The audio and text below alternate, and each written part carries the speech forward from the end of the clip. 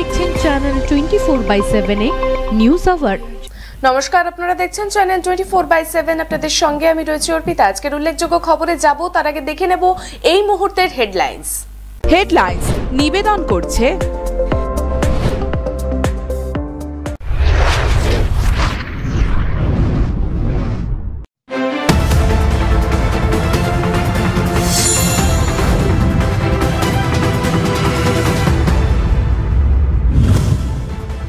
Sealdah main শাখায় automatic signalling এর কাজের জন্য 8 দিন বাতিল 300-ও বেশি ট্রেন। সোমবার সকাল থেকে বাতিল 52টি লোকাল। চরম দুর্ভোগ যাত্রীদের ঘুরপথে যাতায়াত করছে একাধিক এক্সপ্রেস।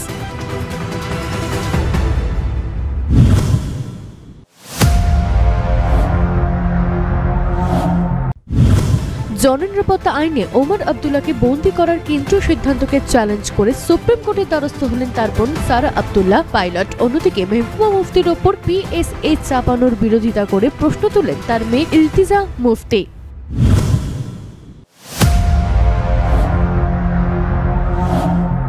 করোনা ভাইরাস ইতিমধ্যেই চীনে মৃত্যু 900-ও বেশি মানুষের। আক্রান্তের সংখ্যা ছাড়িয়েছে 40,000। রবিবার 97 জনের মৃত্যু হয়। চীনের জাতীয় স্বাস্থ্য সংস্থা জানিয়েছে মৃত 97 জনের মধ্যে 91 জন হুবেই প্রদেশের। 3000 জন নতুন করে আক্রান্ত।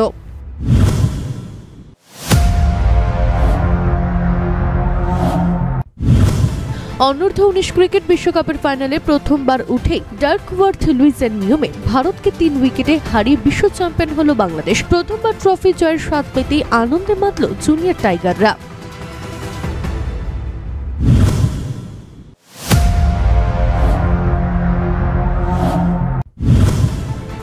অস্কারের মঞ্চে হলিউডকে টেক্কা সেরা ছবি হিসেবে 92তম অস্কার জিতে নিলেন দক্ষিণ কোরিয়ার ছবি প্যারাসাইট। জোকার ছবির জন্য সেরা অভিনেতার শিরোপা পেলেন জোয়াকিন ফিনিক্স।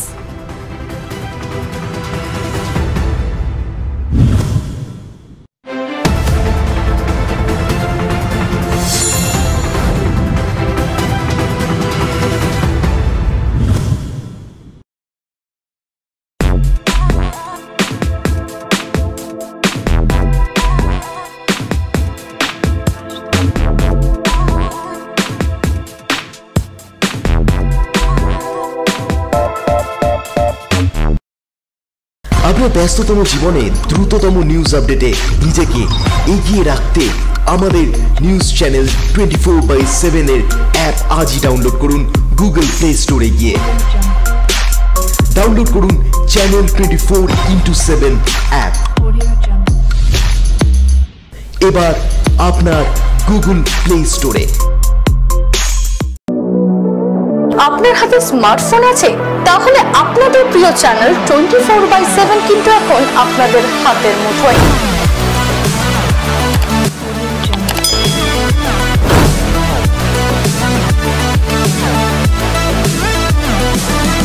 আমরা কিন্তু রয়েছি সোশ্যাল মিডিয়ায়, পাশাপাশি আমরা রয়েছি ইউটিউবেও। প্রতি মুহূর্তের আপডেট পেতে সাবস্ক্রাইব করুন এবং বেল নোটিফিকেশন অন করতে কিন্তু ভুলবেন না। চ্যানেল 24/7 টিআরপি নয়, খবরের সত্যতাই আমাদের লক্ষ্য।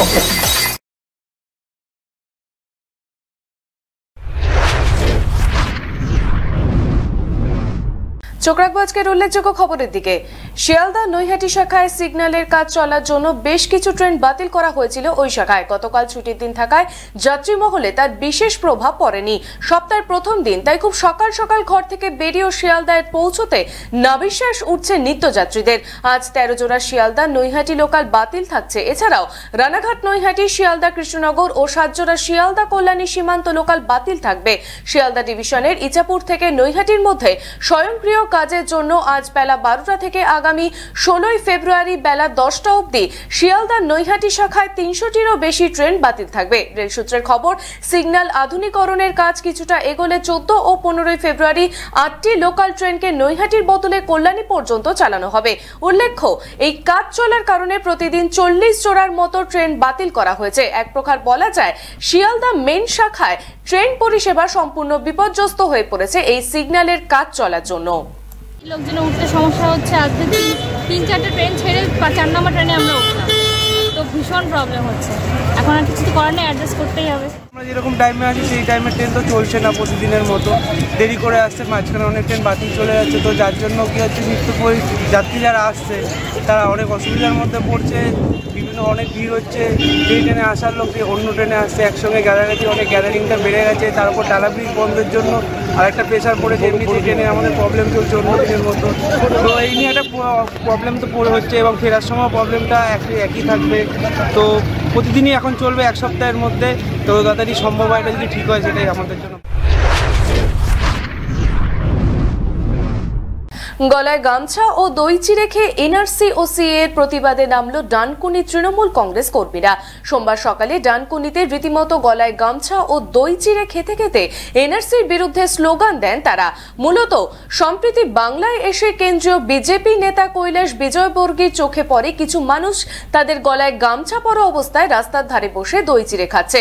এরপরেই এক কর্মী সভায় যোগ দিয়ে তিনি বলেন, দই চিড়ে খাওয়া মানুষগুলো ওপার বাংলা থেকে এসেছে, ওরা বাংলাদেশি। এই উক্তির পরই রাজ্য রাজনীতিতে ওঠে সমালোচনার ঝড়।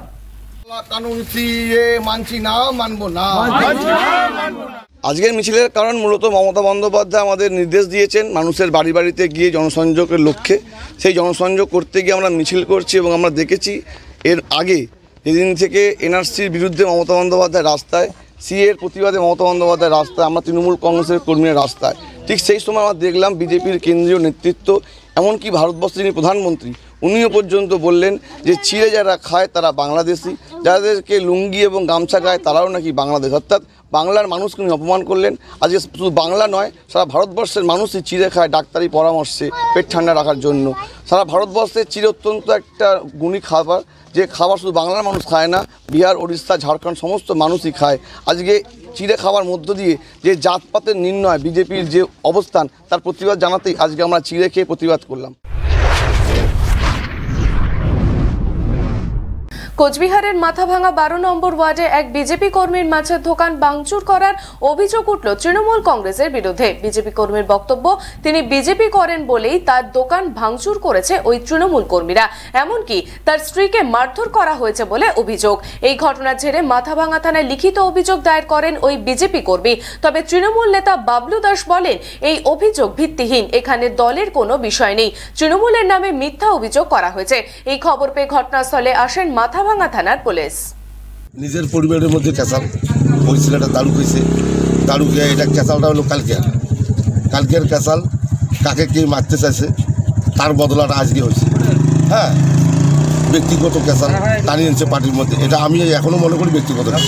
আমি ছিলাম টাউনে, শুনলাম যে আমার 12 নম্বরের ক্যাসাল, আমি বাইক নিয়ে সাথে সাথে দৌড়ে আসলাম, আসি থামাথামি করলাম। এরা করলো কি, বিজেপির লোক সব ভাঙিয়ে আসিয়া অত্যাচার শুরু করলো। তারপর যে পুলিশ, ওরাই ফোন করছে, পুলিশ আসে, পুলিশের কাছে আপনারা জবাব নিতে পারেন, তারপর পুলিশ আসে কেন তারা করলো। এটা কিন্তু ব্যক্তিগত পার্টি কোনো ক্যাসাল না। যে আমি সাধারণ বিজেপি একটা কর্মী, দিন মিলে দিন খাই, আমি এখানে ব্যবসা করে খাই। ওরা আমি বিজেপি করি থেকে আমার প্রায় আমার চোখে এসে ভাঙে, আমাকে টর্চারিং করে। আজকে ওপেন এসে আমাকে, আমার বউকে লাত্তি মারলো, আমাকে চত্থাপদ দিল, আমার দোকান ভেঙে দিল। আমার অভিযোগ এটাই যে যারা দোষিত, যে দোষ করছে টিএমসির গোপাল দাস, তাকে আমি গ্রেফতার চাই। সময় এখন ছোট্ট একটা বিরতির, ফিরে আসছে বিরতির পর। আপনারা দেখছেন চ্যানেল 24/7।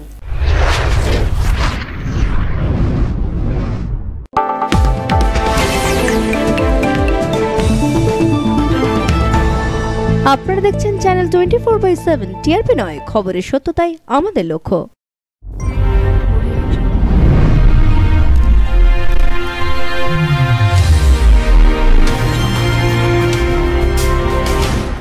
আপনার ব্যস্ততম জীবনে দ্রুততম নিউজ আপডেটে নিজেকে এগিয়ে রাখতে আমাদের নিউজ চ্যানেল 24/7 এর অ্যাপ আজই ডাউনলোড করুন গুগল প্লে স্টোরে গিয়ে। ডাউনলোড করুন চ্যানেল 24x7 অ্যাপ। এবার আপনার গুগল প্লে স্টোরে।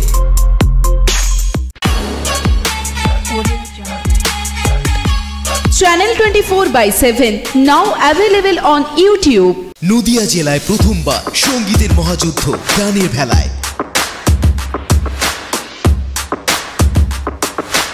Voice of Nadia.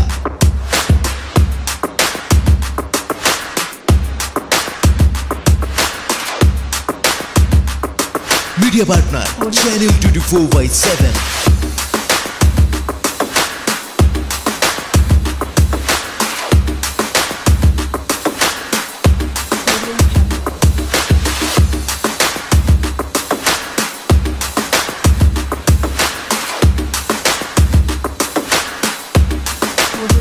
শীঘ্রই আসছে আপনার চ্যানেল 24/7 এ। হোয়াটসঅ্যাপ রিপোর্টার, আপনিও হতে পারেন আমাদের হোয়াটসঅ্যাপ রিপোর্টার। আপনার এলাকার যে কোনো গুরুত্বপূর্ণ খবর পাঠিয়ে দিন আমাদের 8697111305 নাম্বারে। সেই খবর আমরা সরাসরি দেখাবো চ্যানেল 24/7 এর পর্দায়। WhatsApp reporter.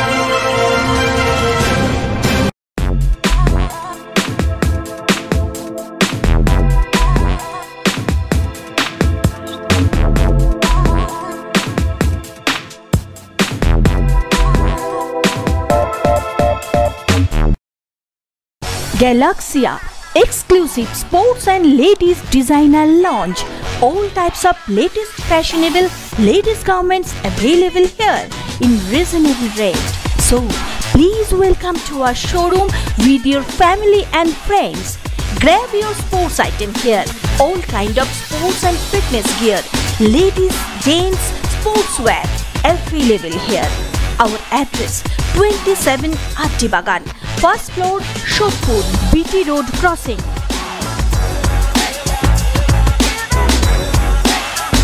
Your ultimate destination of ladies designer garments and sports and fitness wear.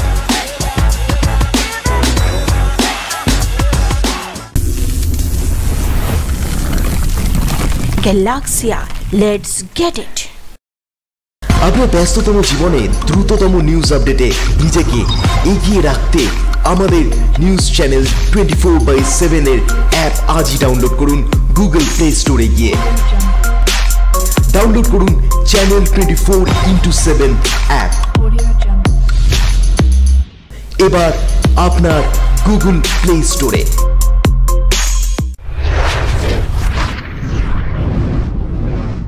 ফিরে এলাম বিরতির পর। আপনারা দেখছেন চ্যানেল 24/7। পরবর্তী যে খবরের দিকে চোখ রাখবো, বেনজিরা বিবি নামে এক গৃহবধূর মৃতদেহ উদ্ধারকে ঘিরে চাঞ্চল্য ছড়ায় এলাকায়। গলায় ফাঁস লাগানো অবস্থায় উদ্ধার করা হয় ওই গৃহবধূর দেহ। পরিবার সূত্রের খবর, বেনজিরা বিবির সঙ্গে মুর্শিদাবাদের রানীনগর এলাকার বাসিন্দা মাজদার শেখের বিয়ে হয় বছর কয়েক আগে, কিন্তু বিয়ের কিছুদিন পর থেকেই তাদের মধ্যে শুরু হয় অশান্তি। বেনজিরার স্বামী ও তার শ্বশুর বাড়ির লোকেরা তাকে নানান রকম ভাবে অত্যাচার করত, যার ফলে সে সহ্য করতে না পেরে তার নিজের ঘরে গলায় ফাঁস লাগিয়ে আত্মহত্যা করে বলে অভিযোগ পরিবারের। এই ঘটনার জেরে পুলিশ গিয়ে মৃতদেহটি উদ্ধার করে ময়নাতদন্তের জন্য জঙ্গিপুর সুপার স্পেশালিটি মর্গে পাঠায়। গলায় ফাঁস লাগিয়ে আত্মহত্যা নাকি অন্য কোনো কারণ এই মৃত্যু, তাই তদন্ত শুরু করেছে রঘুনাথগঞ্জ থানার পুলিশ। খুব অত্যাচার করতো, মারপিট করতো, আমরা আমার ননদেরা পাঠাতো না। ও আবার দুটো ছেলে যখন হয়ে গেল তখন বললো যে আমি আর আজকে কি করব, আমি যাই দেখি যদি ভালো হয়। স্বামী ছাড়া কে কে অত্যাচার করতো? ওর শ্বশুর শাশুড়ি মারা গেছে, ওর বাড়ির লোক। বাড়ির লোকে কে কে থাকে? মানে স্বামী, ওনার যে স্বামী তার বাড়ির লোকে কে কে থাকে? বাড়ির লোক আর যা ভাসুর, ওর একটা দাদি শাশুড়ি, হ্যাঁ ওর যা ভাসুরেরা, এরাও কি অত্যাচার করতো? হ্যাঁ। আচ্ছা, এবার কথা বলি যে কতদিন? 2014। কটা ছেলে মেয়ে আছে? দুটো ছেলে। আচ্ছা, কোথায় বিয়ে হয়েছিল? রানীনগরে।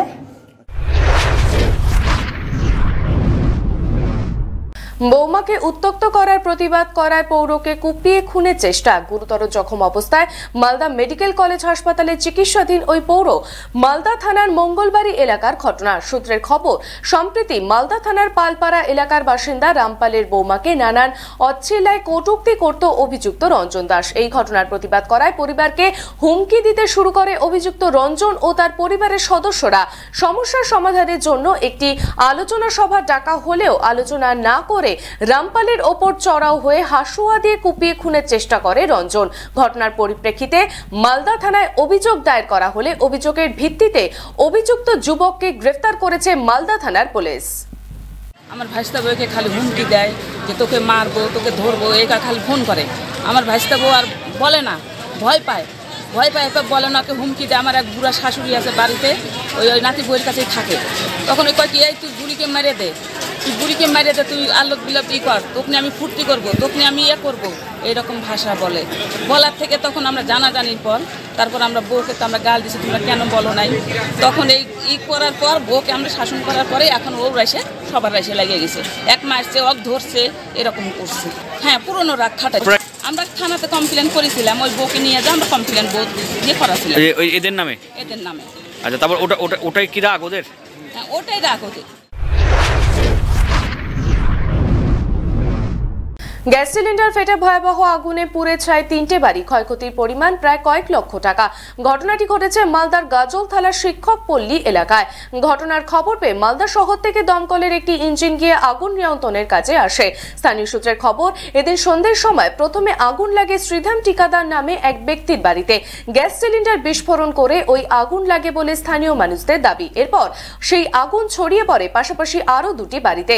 আগুন নেভানোর কাজে হাত লাগায় স্থানীয় বাসিন্দারাই। পরে দমকলের একটি ইঞ্জিন ঘটনাস্থলে পৌঁছে আগুন নিয়ন্ত্রণে নিয়ে আসে। আমি চা জ্বালিয়ে দিয়ে দোকানে গেছে, সিলিন্ডার বাস্ট হয়ে গেছে, সঙ্গে সঙ্গে আগুন ধরে গেছে পুরো ঘর, একদম পুরো ছড়ে গেছে। তারপরে আমি ঘর থেকে কিচ্ছু বের করতে পারিনি, চিৎকার করেছি, লোকজন এসেছে, কিছুই বাঁচেনি, মানে কাগজপত্র কোনো কিছু নেই। আমি আর ঘরে এইভাবেই বেরিয়ে এসেছি। হ্যাঁ, পাশের বাড়ি ছড়িয়েছে, 2 বাড়ি হয়েছে পরপর, ওদের বাড়ি হয়েছে, আমার বাড়ি হয়েছে। 2 বাড়িতে সিলিন্ডার বাস্ট হয়েছে? আচ্ছা, কিচ্ছু নেই, ঘর বাড়ি এখানে 3টে বাড়ি, ওদের নামগুলো আছে শ্রীরাম ঠিকাদার, আরও 2জনের নাম থেকে কাউকে দেখতে লেগেছে। এই 3জনের বাড়ি ছিল। এদের কিছু দোকানের ছোটো মানে ছোটো আইটেম, মানে গ্রোসারি আইটেমের মাল ছিল, কিছু মুদিখানার মাল ছিল এবং কিছু ইমিটেশনের মাল ছিল, অল্প সামান্য নিয়ে বাড়ি ছিল। এটা আগুন লেগে আমাদের কাছে আগুন নেওয়ানো, আগুন নেওয়ার জন্য মালও তৈরি। এখনকার মতন এই পর্যন্তই। আপনারা দেখছেন channel 24/7।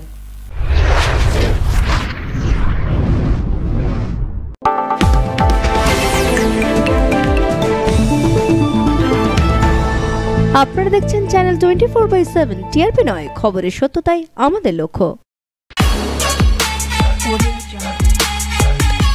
Channel 24/7 now available on YouTube.